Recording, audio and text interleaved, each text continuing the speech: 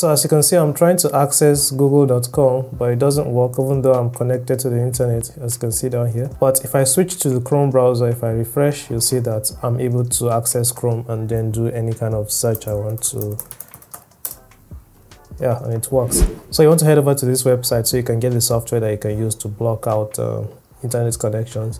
And then you want to scroll all the way to the bottom. Now this only works with the Windows operating system, so I don't know if there's any alternate software that you can use on your Mac or Linux devices. But when you get here, just click on this and it should download. It's free and it's open source, which means anyone can take a look at the code if they understand how to code. Alright, so after it's done downloading, you want to come up here, click on this and click on downloads. And then you're going to see it here, but you should click on show in folder so you can see what you've downloaded. So I already have the software installed, but I'm going to uninstall it so I can show you guys how to install it step by step.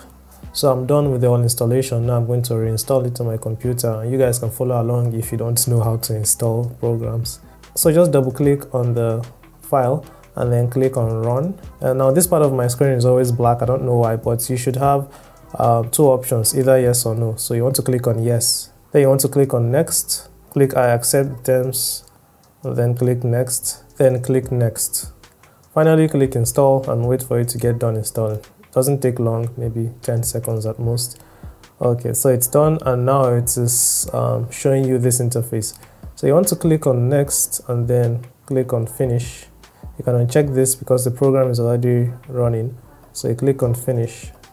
And now you can see the program. So right here you can see that this is checked and it is titled Simplewall.exe. It is giving itself internet access so it can control what can have access and what will not be allowed to have access. But you get to choose which app or software you want to give internet access to. But anyways, that is why I'm just letting you guys know that this is why it is checked. So if you try to uncheck it, it will show you this warning, and you should always leave it checked. Alright, before we start blocking apps from having internet access, you need to head over to settings. You just need to get this thing done on the first time, and after that you won't be doing it anymore. So you want to make sure that you click on load on system startup. This way whenever you restart your computer, it's going to make sure it activates itself so things do not quickly get access to your internet. And after that you can click on start minimized. This way you're only going to see the icon down here. Yeah, you're not going to always see this interface.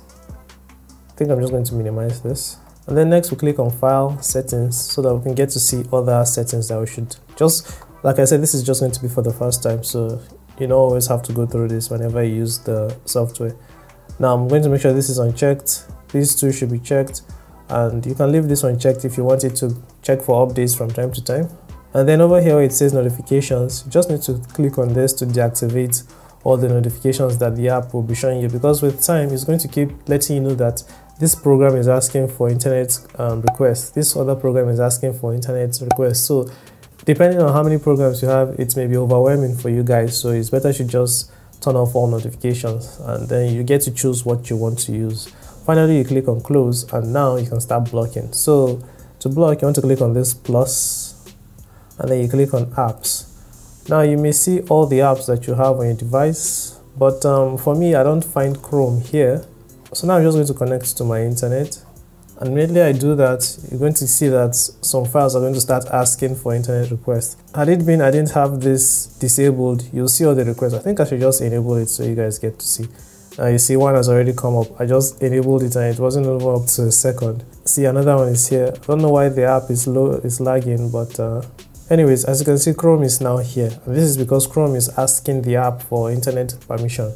And you can check this to give it that internet access, and then you click on yes, and you'll see it up here. So any app you check, it's going to come up here. The ones that are asking, that are standing in line, that they want an internet access, they will just be here. So you get to choose if you want them or not. So for now, I'm just going to uncheck Chrome again so you guys can see that it cannot access the internet. So I think I'll just go back here and then refresh the page.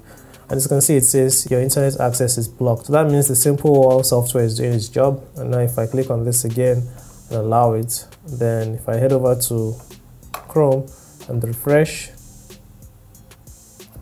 yeah, it works. So even though you try to give an app permission to use your internet and you don't find it here, what you need to do is just launch the app, and when you do, it's going to come up here and then you can give it access.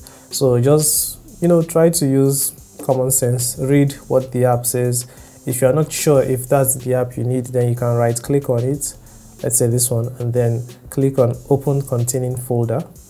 When you click on it, you're going to see the main folder of the app, so you know if it's your I don't know which apps you use, but if you have, let's say, like Brave browser in this example, then you just go back to make sure that you are working with the right software. So if you have any other Brave browser you see here, it may just be a clone or something else, but yeah, this is the Brave browser, and if you launch it from here, it's going to open up Brave browser, so you can give it permission from there. So the link to the website is going to be in the description, so you don't have to memorize it or whatnot. Alright, so I hope you guys found the video helpful. If you want more tutorials like this, make sure you're subscribed to the channel, and yeah, I'll see you guys in the next video. Stay safe, stay awesome, and bye bye.